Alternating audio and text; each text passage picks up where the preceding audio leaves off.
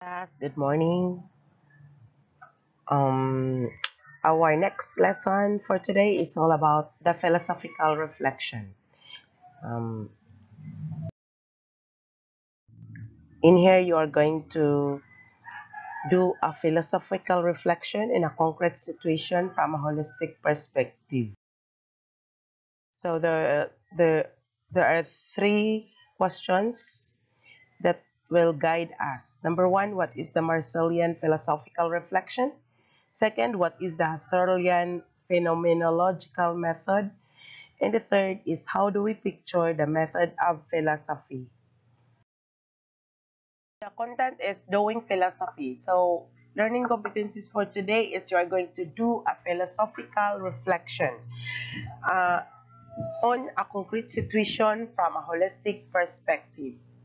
So in here, you are going to learn how to philosophize an object, a thing, or a phenomenon, or something, or an experience, or an event, some kind of like that situation in a view which is holistic, so not just partial.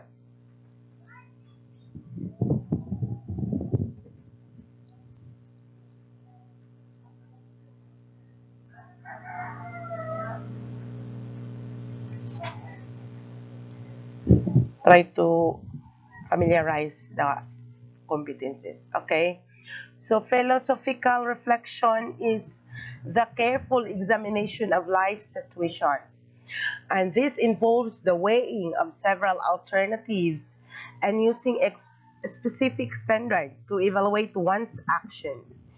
A man reflects philosophically when he is able to build on previous actions, events, or decisions. So that is how to do philosophical reflection. What is philosophical reflection? Um, a very known philosopher regarding philosophical reflection is Gabriel Marcel. So, Gabriel was trained in philosophy by Henry Bergson and among others. Marcel is a prolific lifelong writer. His early works reflected his interest in idealism. So, as Marcel developed philosophically, however, his work was marked by an emphasis on the concrete, on live experience. So, that is how Marcel philosophized. And as far as reading is concerned, Marcel reflect using two method of reflection, the primary reflection and the secondary reflection. So primary reflection is a kind of thinking that calculates, analyzes, or recounts past events and in this way, primary reflection is a fragmented and compartmentalized thinking. So primary reflection is instrumental thinking and is a means in kind of struggle. Okay, so we have secondary reflection. Secondary reflections allows us to think holistically. And this way, secondary reflection enables us to integrate our fragmented and compartmentalized experience into a coherent whole. Kumbaga, from pieces to whole. So that's it. So that is how we are going to reflect using secondary reflection. And according to Jay and Ryan, when Marcel speaks of philosophical reflection, he specifically refers to secondary reflection. That is how Jay and Ryan describe philosophical reflections of Marcel. So that's how Marcel do his philosophical reflection. Okay, the necessary skills needed in doing philosophy. So, philosophical reflection and construction and evaluation of arguments need to have philosophical reflections enables us to look deeper into our experiences and see the bigger picture of reality. So we have to look into the deeper meaning of something, of such expression or experiences. We have to go deeper. We have to broaden the scenario, to broaden the events, the experiences. So when we construct and evaluate, construction and evaluation of argument will always allow us to express our ideas in a systematic and logical way. It allows us to examine the ideas of other people. Actually, that's how important the skills in doing philosophy. Okay? So these are the references if you're going to try to look into the materials we used in this video presentation. Try to just access the following references.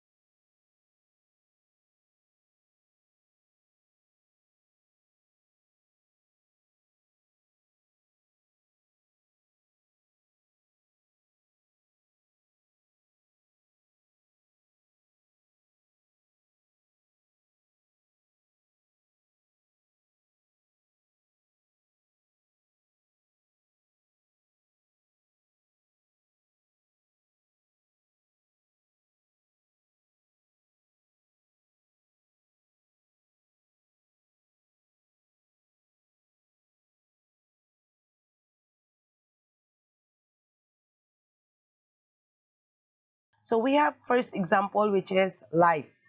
So in here, our primary reflection is it is a biological functioning of the organs, means breathing, beating of the heart, the functioning of the eyes, or nose, and everything, meaning each function of the organ. So it is uh, looking into life in which the biological functions of all organs is being considered. And now let's move on to secondary reflection. In secondary reflection, life is defined as having a life means having friends and loved ones, being with them and enjoying with them. So that is secondary reflection of life. House. Another example is house. So when we reflect primarily, it is being focused on structure, the design of the house, the size of the house, the color of the house. That's it. But if we're going to reflect in a secondary reflection, it is not only considered as a house, but a home in which family, love, and bonding is present in that particular house. So that's it. Example is ball pen. So ball pen is primarily reflected as a writing material. Whether what brand is that, Panda or HBW or sa pay uban diha nga mga brand, color, blue, black, red, etc. and the shape of that particular ball pen. When it comes to secondary reflection, it can be that ball pen is a gift from father which has a sentimental value like that. Okay? Rain. So if we're going to reflect rain primarily, of course, it is just a natural phenomenon. But secondary reflection tells us that rain is a blessing from God for a farmer. And of course, for a commuter, it is a curse. So some kind of like that. So love is reduced to chemical reactions within the brain. So that's according to Marcel. If we're going to reflect love as primary reflection, using primary reflection. But if we're going to use secondary reflection, then love is defined as an experience of giving oneself to one another. So meaning it's not just an ordinary emotion, but it is what you call as um, the holistic view of love. Okay? Example is, who am I? So if we're going to reflect yourself, or me, for example, I'd like to just say my name, my address, height, weight, whatever, or it's just like filling up a bio data. But if I'm going to reflect myself, secondary reflection I'll be using, then I would like to look into the innermost core of my being and my personhood. Did you get my idea, class? Okay. Is pillow. Okay. Pillow is, when I reflect that pillow, a primary reflection, then it can be an object used for sleeping. That's all. But if I would reflect using secondary reflection, then I would like to tell that it is like a friend of mine, because whenever I have problem or whenever I'm sad and lonely, I can hug that pillow, or it hears me whenever I'm crying. That's it.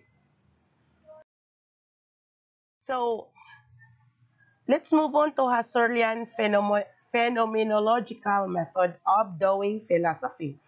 So, the term epoche or epoch, how we are going to pronounce this, anyway, there are many Englishes in the world.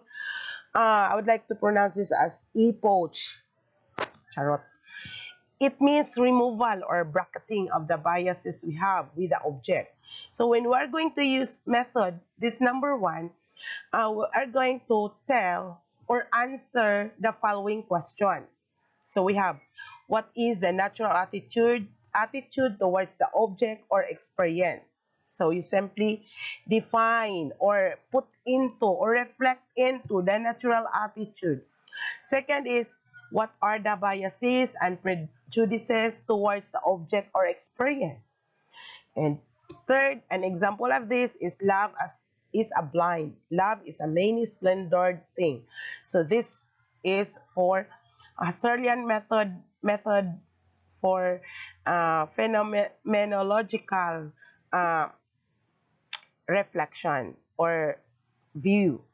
So this is epoche. The second phenomenological method is using eidetic reduction.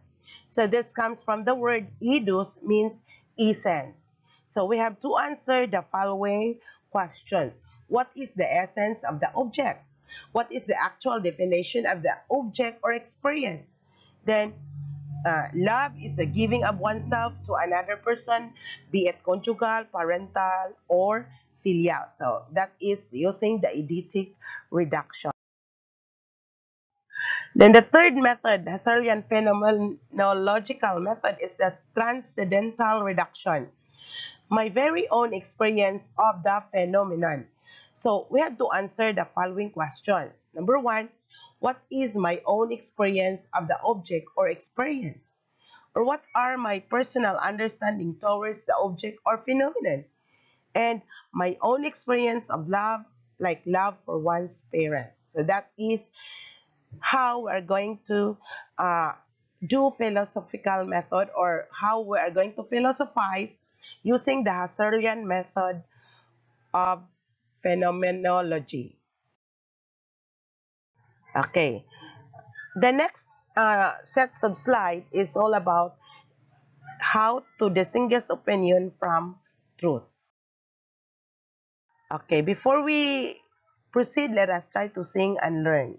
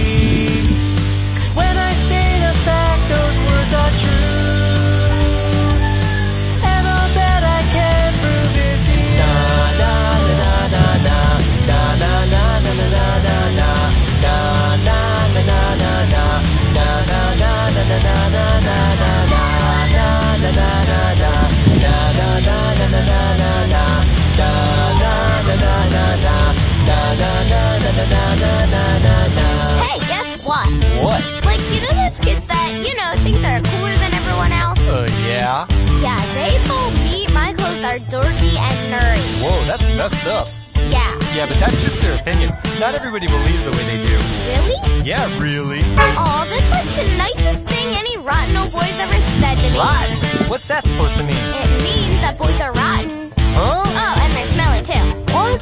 And mean, and they talk too much. Whoa, whoa, whoa, that's just your opinion. No, that's a fact. That's an opinion. Fact. Opinion? Fact. That's not true. It's too. It's not. It's too. It's not true. It's too. I'm gonna go tell my Oh, mommy. you were She's so gonna be so rotten, mad. silly. And you're not gonna I don't think so, you're wrong.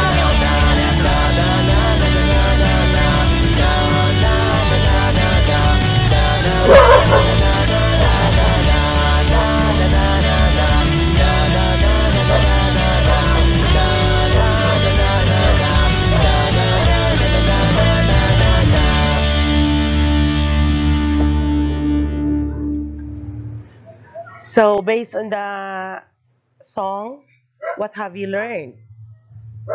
Well, let's learn more on the next presentation.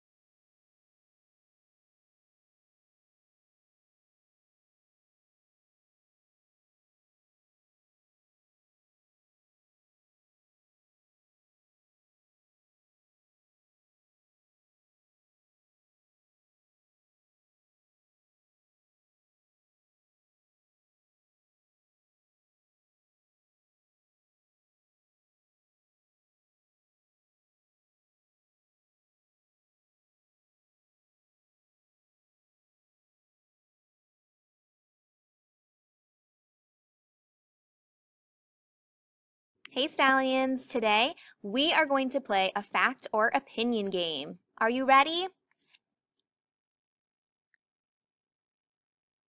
You can do this game with a buddy or you can do it by yourself. If you want to do it with a buddy, now's a good time to pause your video and find a buddy. Okay, in this game, if whatever I say is an opinion, you're going to raise your hand like this cute emoji. If it's a fact, you're going to do an X with your arms. Here we go. Are you ready to play? Get those arms ready. My mom is the best mom. Is that a fact or an opinion? If you think it's an opinion, you're going to raise your hand. If you think it's a fact, you're going to make an X with your hands. Go ahead. Do you and your partner agree? Let's check our work. It's an opinion. Next one, bats can fly.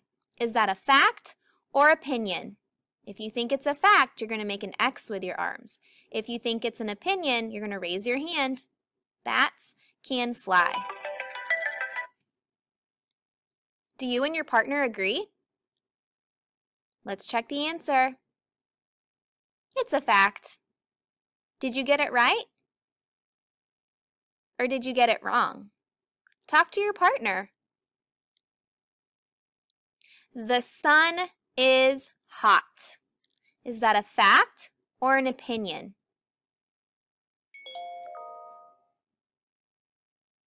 Yep, that's a fact.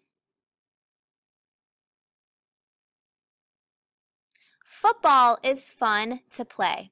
Is that a fact or an opinion? Do you and your partner agree? It's an opinion.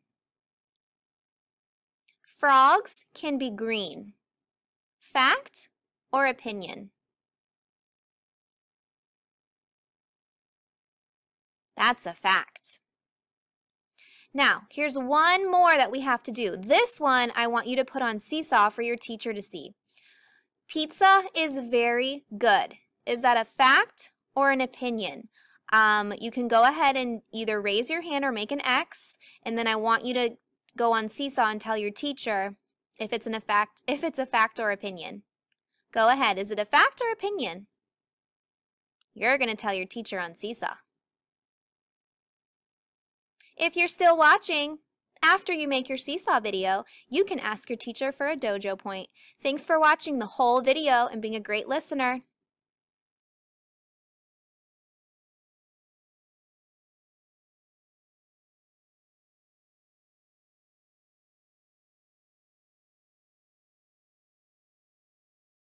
Hey Stallions!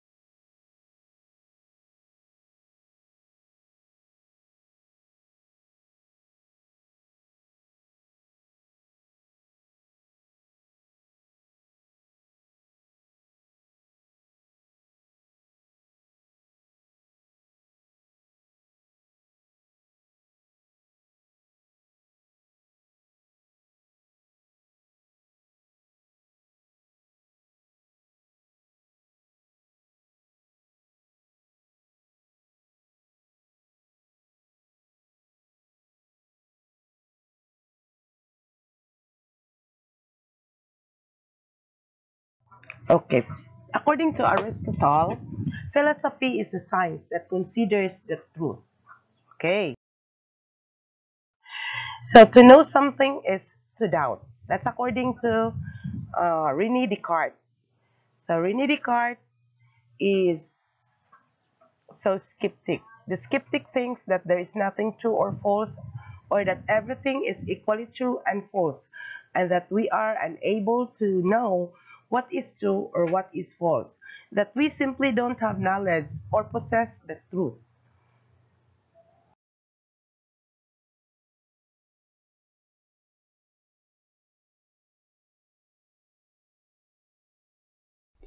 Hi, we're looking at ways to improve your reading comprehension by thinking more critically. One of the things you should do is to see if the information is a fact or an opinion. Oh, that's easy, right? Well, there's a gray area there.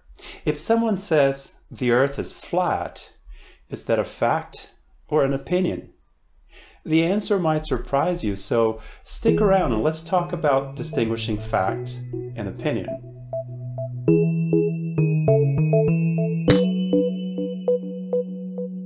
Hi, welcome to Snap Language. I'm Mark Franco. If I say it's 30 degrees Celsius outside, you can verify the information. All you need is a thermometer or, well, your smartphone. The information is objective. It's based on data and observation. However, if I say it's very hot, now that's an opinion. 30 degrees Celsius is a fact. It's objective information that I can verify. But you may think 30 degrees Celsius is comfortable. Another person may say 30 degrees Celsius is really hot. Each person can have a different opinion. So facts are verifiable and objective. You can check the information and tell if it's true or untrue. Opinions cannot be verified and they're subjective. They change according to a person's judgment. It's a fact that it's 30 degrees Celsius, but each person may feel differently about that. When something's presented as a fact, does it also mean it's true? Well, these are separate issues. In a passage, a writer can present information as a fact, even though it may be inaccurate or even flat out wrong. It's up to you as the reader to examine the information carefully to make sure it's relevant and accurate. Let's look at this chart. It shows the average course grades that students received in a course. Half of the students took the course with Professor X, the other half took it with Professor B. You can see their average course grades here. We can make several statements based on this information. For example, Professor X's students earned an average course grade of 95. Professor B's students earned an average course grade of 85. These statements are presented as facts, and the information is accurate. I can check it right here in the graph. Professor X's students earned a higher average course grade than did Professor B's students. Again, I can check the information in the graph. It's presented as a fact. Students in Professor X's course earned a higher average course grade. Therefore, Professor X is a better instructor. Okay, now we get into a bit of a gray area. We saw that this is a fact, but saying Professor X is a better instructor is an opinion. It is possible Professor X did a better job, but it's also possible that Professor B did a good job too, but his students didn't do very well for some reason.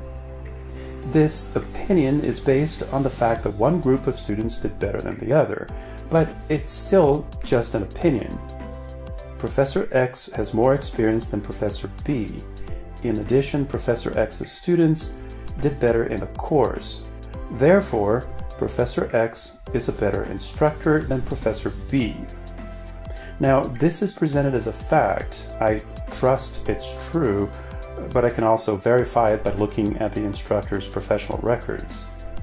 We also have a fact here. His students did do better.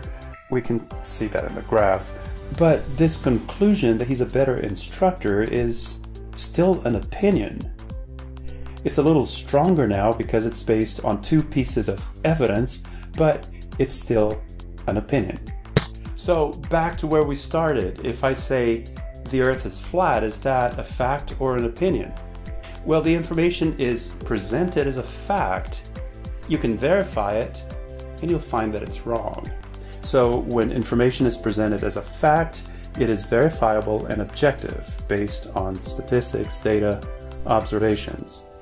It could be right, wrong, or misleading. It's up to you to verify the evidence. When the information is presented as an opinion, you cannot verify it. An opinion may be based on facts, but it's subjective. It's based on feelings or judgments. Does that mean opinions are bad? Not necessarily. Opinions are weak when they're based only on a guess or your personal feeling or judgment. The more factual information you base your opinions on, the stronger they are and the more compelled you are to agree with them. Both facts and opinions are important parts of sharing knowledge and ideas. In a study, researchers found that 2/3 of college seniors failed a high school grammar test. This points to the poor state of higher education in the United States. Let's see. This is presented as a fact. I trust that there was a study and this is what they found. This is problematic. It's just an opinion. Yes, you can judge the quality of higher education based on whatever you want, but others may disagree that this information is a good measure of quality. I can read the study to verify what these researchers found, but I cannot verify that the quality of education is high or low based on it. An opinion based on fact is still an opinion. Is it a strong opinion? Let's see, the study found that these college seniors failed some high school grammar test. What was the test like? Can a grammar test be used to judge the quality of higher education? I'm not so sure about that. Is there a better way to measure quality?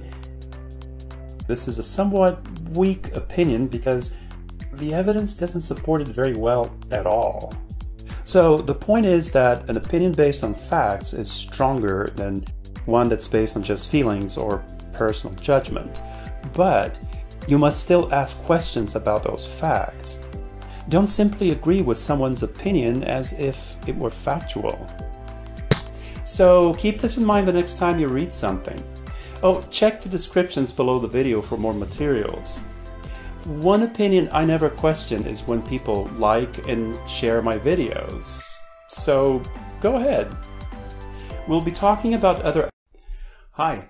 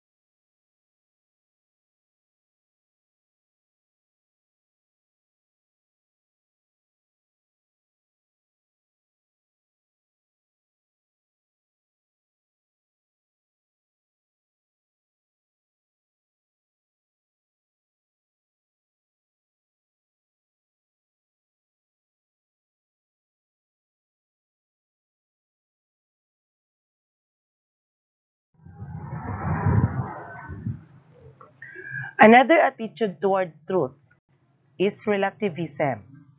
And according to this view, some things that are true for you are false for me. And what may be true for me is false for you. And what was once true in some other period of history or in some other culture is no longer true today. Against this position of the relativity of truth to individuals or cultures, there is the opposite view that truth is objective, not subjective, and relative that is absolute and immutable, always and everywhere the same for all men. So truth is dependent on the person. Truth is what works. Then there is the pragmatic attitude towards truth, which says that truth consists in those ideas or those thoughts of ours, which mere practical fruit in action, that truth consists in the things which work. Truth is what works in the way of our thinking, and as against this emphasis on action and practical results as the measure of truth, there are those who say that such practical verification in action or experience is not needed at all for man's having a grasp of the truth. So truth is what works.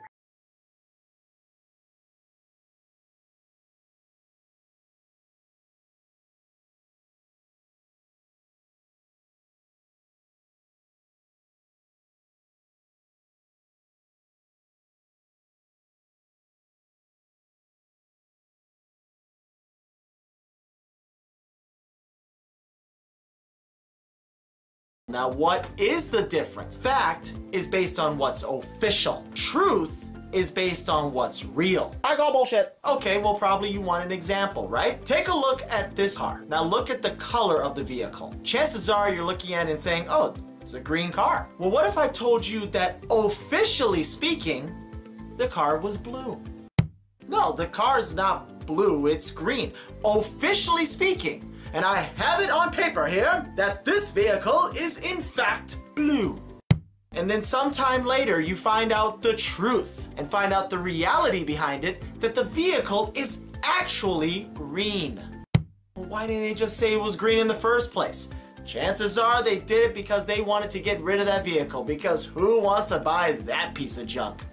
Selling it as a green car wasn't selling.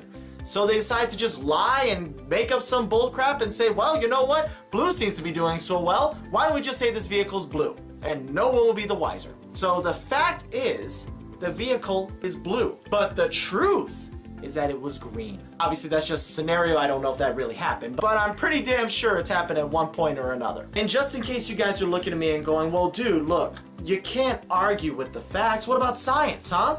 You can't argue with the scientific facts. No, that's true. I can't argue with scientific facts.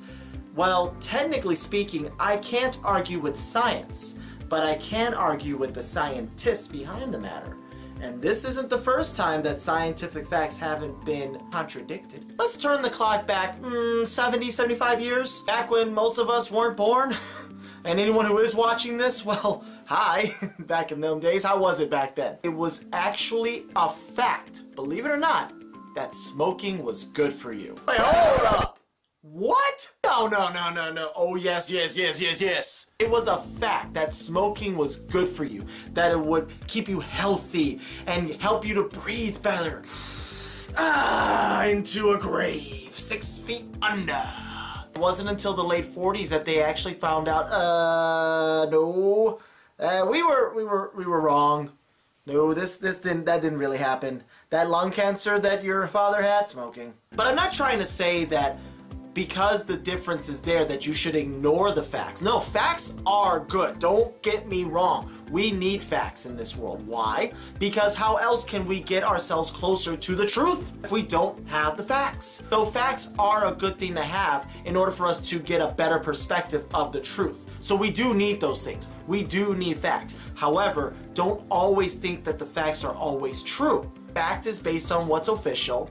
Truth is based on what's real. And I sincerely hope you get your facts straight about anything that comes your way, because you never know when you could be misinformed about a certain situation.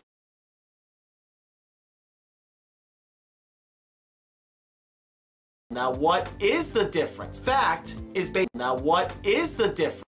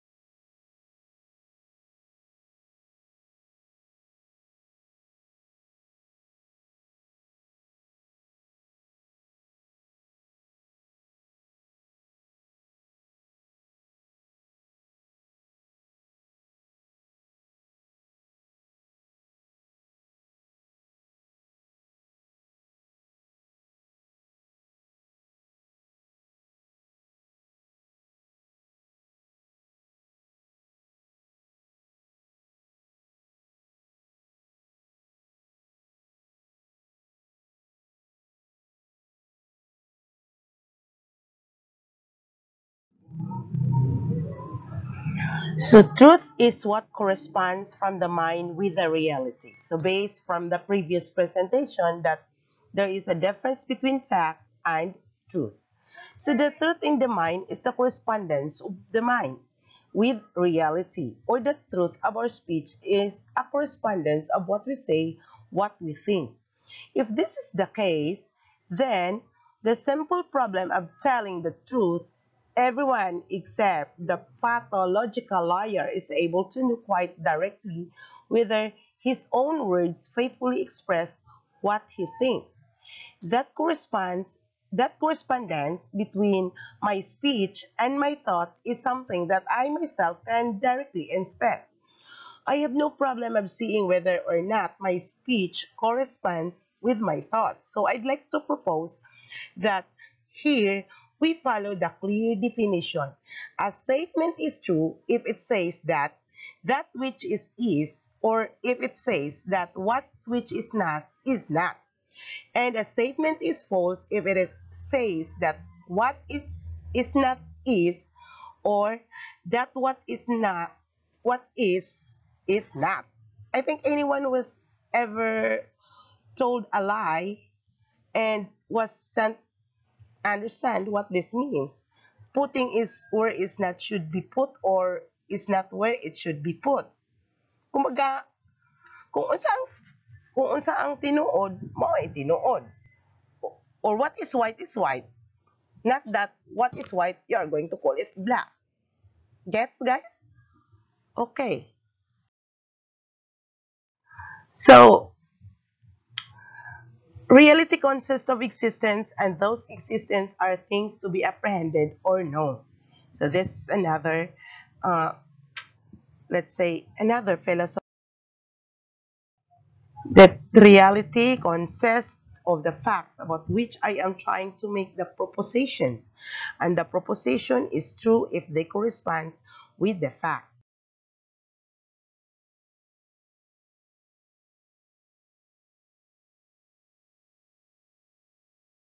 Earlier on in the conversation. What's real for me? Truth is absolute.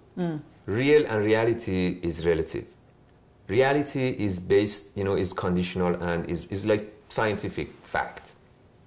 There is no absoluteness in scientific fact.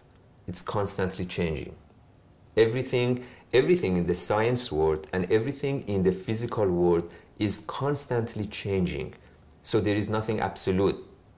Because what is considered science today or knowledge today, tomorrow people might laugh at it. Just as we are laughing at a lot of the things that were considered knowledge about 200 years ago, now it's nothing but superstitious. So what we need to realize and understand that truth is different. And truth is, within us. I have a story that I have it in my book also, that God and some of the angels were sitting and they said, let's play a game with humans. That's towards the end of my book. And God asked every angel, okay, you tell me what's the best place to put the truth. And what's the best place to put the truth? Yeah. I'm trying to remember this story from the book, okay. Yeah, where do we put the truth? So let's play a game. So humans could never find it. And they never, look for it and never find it. So one of the angels says, okay, let's go to the bottom of the ocean, the deepest part of the ocean, and we just put it there and they will never find it. But then, they say, no, but the science, they can find it through science and everything, and they eventually build some submarines that go deep enough and do that. So the other one says, okay, let's put it on the top of that mountain into deep within, and then again, they say, no, they're gonna find it. Another person said, let's go to another galaxy and or another star and just hide it there. And then they said, okay, science could probably get there and eventually find it. So they keep saying, let's put it here and let's put it there. And then one of the wisest angels says, I got it. The best place to put the truth so humans will never find it is within themselves. So they'll never find it? Well, it's just a metaphor and it's just a story. Yeah. But, well, I'm telling you where to find it now. So you know. But really, whatever answer we are seeking that is not going to be answered by science or logic or common sense or the mind or the tools of these dimensions of physical realm, then the answer is only within yourself. And I think the point that I was trying to make earlier about you said the truth is absolute, but I think the point I was trying to make is that everyone's path is different. That what is right for you is not necessarily right for me. That your path to spiritual awakening might be different from my path to spiritual awakening. Yeah, the path is different, and I think we have different paths based on the needs of the soul to grow. But right and wrong also comes from the mind and the belief system. But what is true, and what is true, absolute truth is, the truth is never changing. The truth is that never, there has no beginning, there is no end, there is no up and there is no down, there is no left, there is no opposite, there is nothing. There is no opposite to truth. There is real and then there is false. But there is no opposite to truth. Just as when you get enlightened and that light, there is no opposite to that light. But in the reality of these five dimensions, the opposite of light is darkness. But the true light, there is no opposite to that. It just is. It just is. There is no darkness. Does not even have a meaning, because it's just dark. It's just light, and there is no darkness.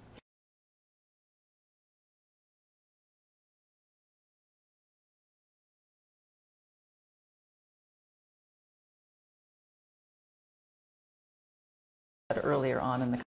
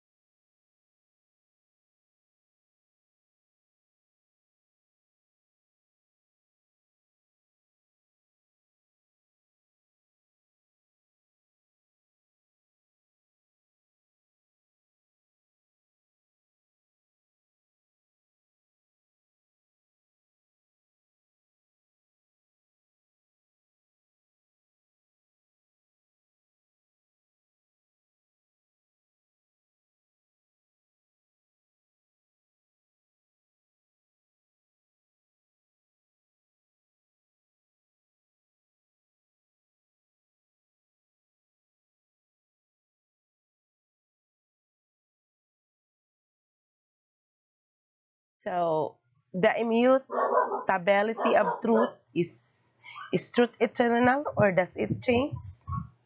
Okay, that's the immutability. Okay, these are some of the references. If you wish to look into the materials we are using, you can refer to these references. That's the end of this lesson 2. Thank you very much, guys. Wait, you have ended week 2.